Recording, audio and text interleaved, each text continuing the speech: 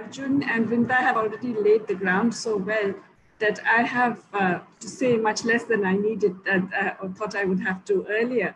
So first of all, I just want to congratulate you on this second event and also for all the work you're doing, because I think the Internet Freedom Foundation is making some very important interventions and also reminding citizens of our rights, which we often forget.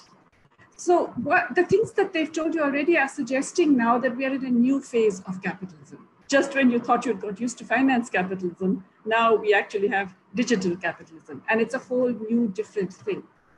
I won't say entirely new and different, but certainly it's different in some significant ways. It's a new model of profitability where the consumers provide the data that become the source of profit. So when you are interacting on Facebook or tweeting something or getting into LinkedIn to find out about other people or whatever, you are revealing things about yourself. And it's those facts about yourself which become the data that then is now seen as the new oil, the source of profitability. It's this ability to know about you, 360 degrees, everything about you, who you meet, what you like, what you prefer to eat, where you go, what you work as, the kinds of books or other things you read, what you search for on the internet, all of these things they know about you. And that enables a significant degree of control. So often people say, well, I don't mind giving data, I have nothing to hide, is what they think. And they also feel that, well, it's only because I get targeted advertising. But of course, we all know that we get targeted advertising. We're all getting it every day, but that's the least of the problems. That's the most benign use of this data. I think you've already heard from Arjun how this can be used electorally. You've heard from Vrinda how this can be used to target dissenters. There are all kinds of uses to which it can be put for targeting other social groups, for influencing other kinds of democratic process, for preventing certain kinds of things from happening by influencing public opinion or social reactions and so on, for monitoring and surveillance by the government. And this, of course, is enormous. This is so significant that Vrinda has talked about how already certain data of the Aadhaar have been released, but the kind of way in which you can use the monitoring of all your interactions, whether by telephone or through the internet or etc., for monitoring and surveillance by the government, and specifically in order to control dissent.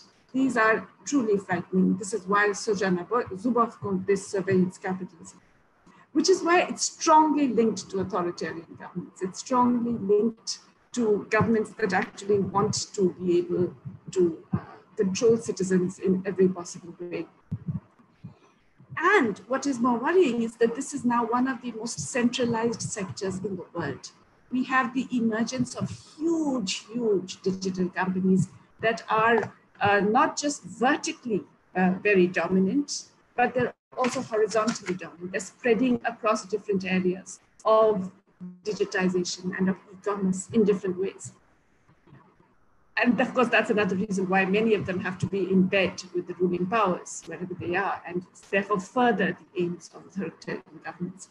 But it's also that these companies are able to avoid taxation even more than other multinationals, because everything is intangible. There are no tangible goods or no actual services. There's all intangibles. And therefore, the ability to shift around your profits to tax havens or to places, jurisdictions where you have to pay much lower tax, that is hugely enhanced, which is why the big four, the FANGs as they're called, they barely pay any taxes. And in Europe, for example, Google and Amazon make all their profits in the tiny little country of Ireland because they choose to concentrate their so-called intellectual property there. Similarly, all of these big digital companies pay very little taxes anywhere in the world. Facebook gets 12% of its revenues from India, maybe 2% of its profits are officially from India. And of course, the taxes on those are also not paid here because a lot of it is in the form of intellectual property, and so they shift the value to other jurisdictions which have lower tax. What's really also upsetting is that the pandemic has dramatically worsened all of these tendencies. The only companies that have truly and completely benefited from this entire humanitarian and catastrophe and disaster are digital companies. The richest men in the world, Jeff Bezos and others, have just doubled their assets over the last few months. Amazon has gone to becoming a 2 trillion company instead of a 1 trillion company in the space of these 5 months. Profitability has increased dramatically. And as I told you, these are profits that don't get taxed. So while the entire world is suffering and in chaos and in economic decline, there's one sector that's doing very well, thank you, and that's the digital sector.